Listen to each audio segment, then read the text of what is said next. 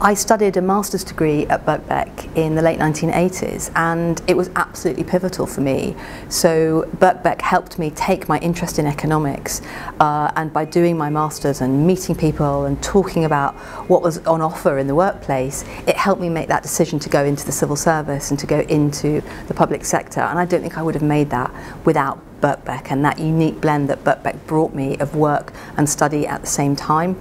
So it was incredibly important. It set me up and made a huge difference to the things that I've done since.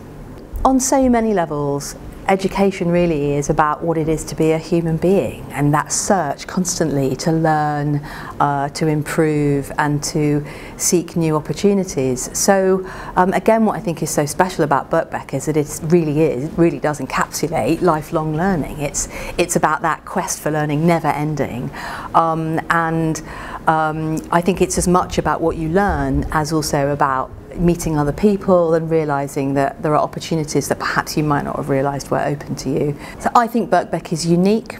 There's nowhere else quite like it, and that's why its students are so special as well.